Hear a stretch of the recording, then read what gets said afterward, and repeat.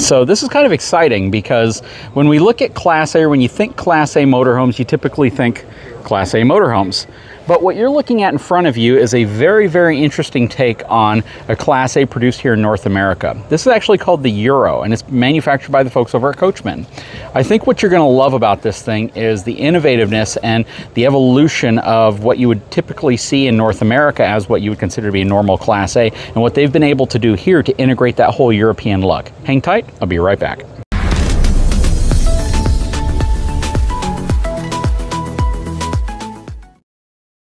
Okay, so first of all, I'd like to welcome Mike. So Mike is, now what's your title? I'm the general manager for the Class A, for Class A motorhomes for Coachmen RV. Really? So even this stuff too? Yes, we're very unique in the sense that we run all of our gas and diesels down the same line, so they get all the same love.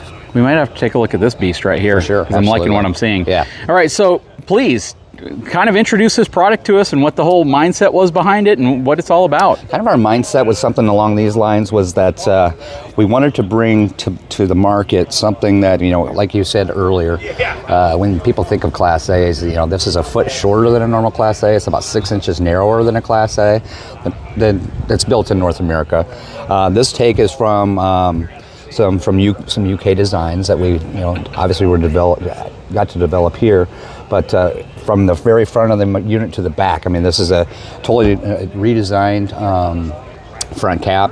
Typically, you will see something along these lines on a Mercedes chassis. Mm-hmm. We're able to do this on an F53 Ford, 178-inch wheelbase.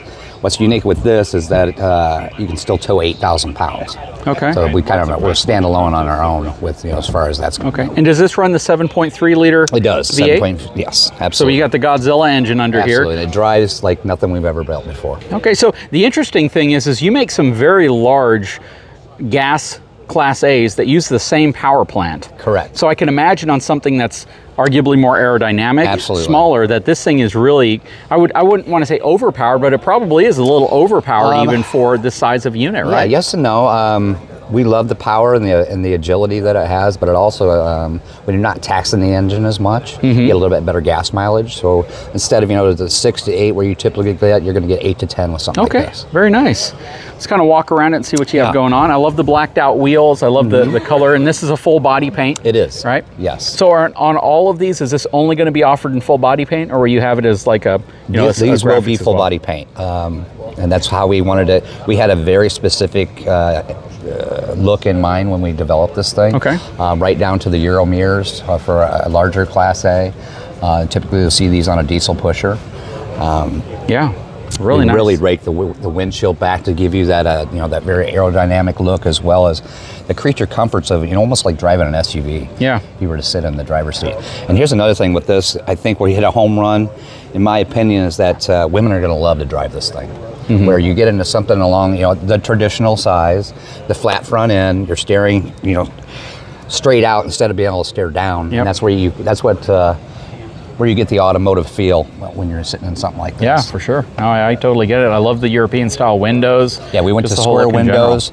I can't wait to show you the inside, because it's it's just as Euro on the inside as it is on the outside. Let's head on in, because I know that's what people are waiting to see. Another nice thing about this, so before we walk in, is that it's just the size of the thing. Mm-hmm. So it's only 27 feet long. You can get in all your national and your state parks. It's a very user-friendly motorhome. Yep, I love the fact that you have the legless awning up top as well. Yes, box awning by Gerard. Yeah, beautiful. And here's one thing, we did not skimp on anything. You know, when building this came to mind with us, probably about 16 months ago is when we really started. The traditional Class A market it has shrunk. I'm not gonna lie to you, that market has shrunk. But instead of making them bigger and more features and it's just, we wanted to create something smaller and more unique features, if you will. Well, and when you get something like this, other things that people don't have to consider anymore are important. For instance, where are you going to store it, right? Something like this, you can feasibly store next to your home. Absolutely, absolutely. You know? I mean, if you do have an HOA, this is going to be definitely an easier sell for the HOA than something that's, you know, 37, 38 feet long. Absolutely. And what you've done in here that I really like, and I had a chance to kind of walk through it, is you've done exactly, I think, what you've tried to do, and that's incorporate that European appeal. Absolutely. And quite frankly, the U.S. RV market has been really legacy mindset in terms of interiors. Absolutely. And you've done just a great job. Well, the overall look is beautiful. We wanted to actually create, give you the creature comforts of an A, B, and a C in those classes. I mean, to a lagoon table where you can sit down. These actually have, you know, kick-ups here. But you can sit there and use a table on both sides of this. Both of these chairs do swivel around. To make a conversation area. Soft touch vinyl ceilings, European cabinets.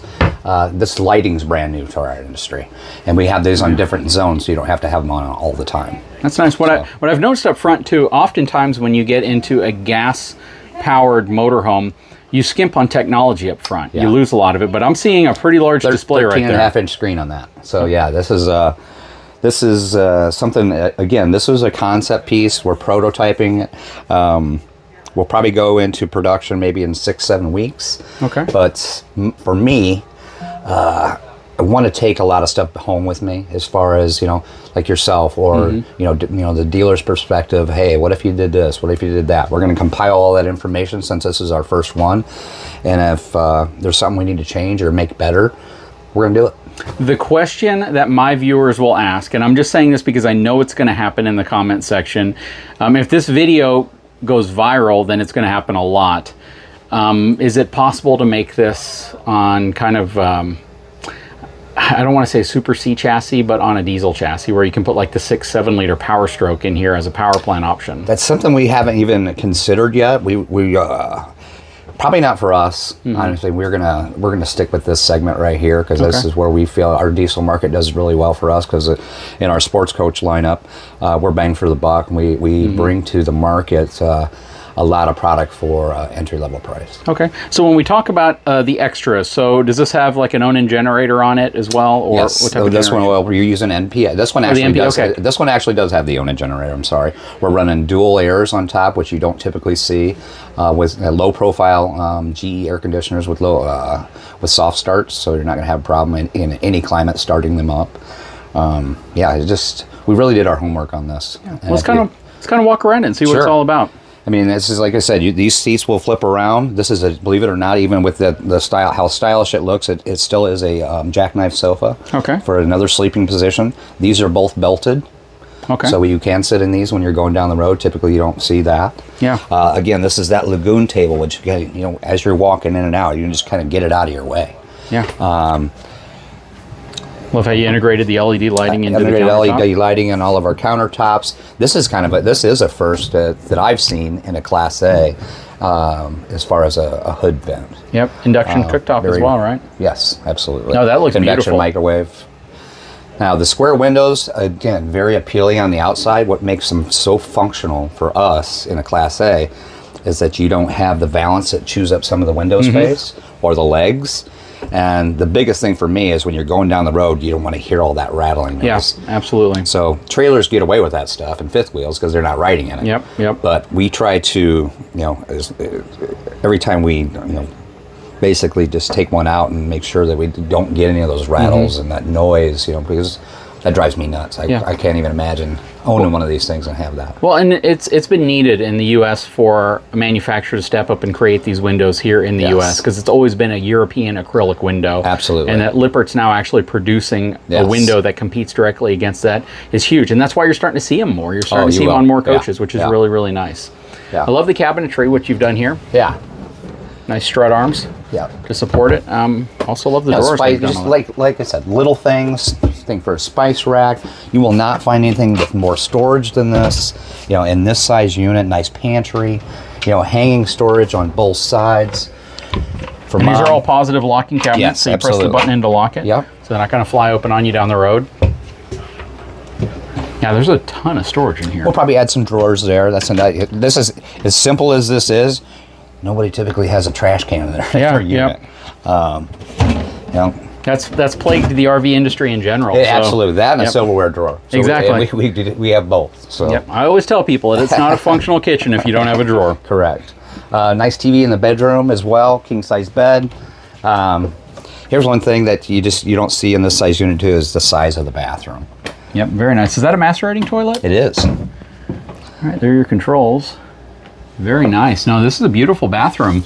Again, especially for this size of unit, it feels like it's in a much larger unit. And again, that's stuff that, you know, we have people bigger that sit down in there and make sure their legs can swing in, and just the creature comforts of your house, but in an RV. Yep. Does the end of the bed flip over when you put the slide? But yes, it does flip over.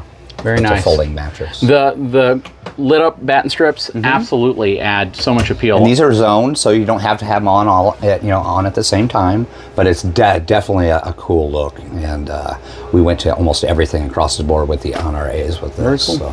So when can people start expecting to see these at dealerships? We'll probably go into full production. Like I said, we're going to take back some positive criticism. Take that back, and 6-8 weeks probably we'll go into production.